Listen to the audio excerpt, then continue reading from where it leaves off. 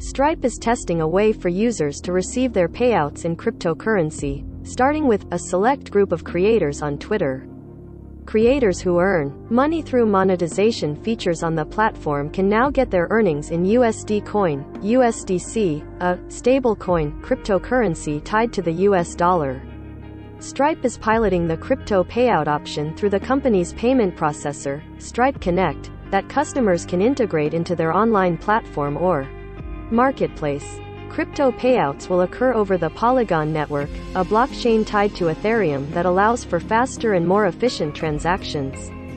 After receiving their funds, users can choose to store their earnings in Polygon or exchange it for another currency. While Stripe says it will, initially, support payouts in USDC, it plans on adding support for additional rails and payout currencies in the future. Twitter has limited options for creators to make money. Stripe also says it hopes to support crypto payouts in over 120 countries by the end of this year, but it's unclear when it plans on expanding this feature to customers outside of Twitter. Last month, Stripe introduced Fiat Payment Application Programming Interfaces, APIs, giving cryptocurrency businesses access to tools that make it easier to process payments. Stripe wasn't always on board with crypto. In 2018, it dropped support for Bitcoin payments, citing that customers just weren't that interested in using it.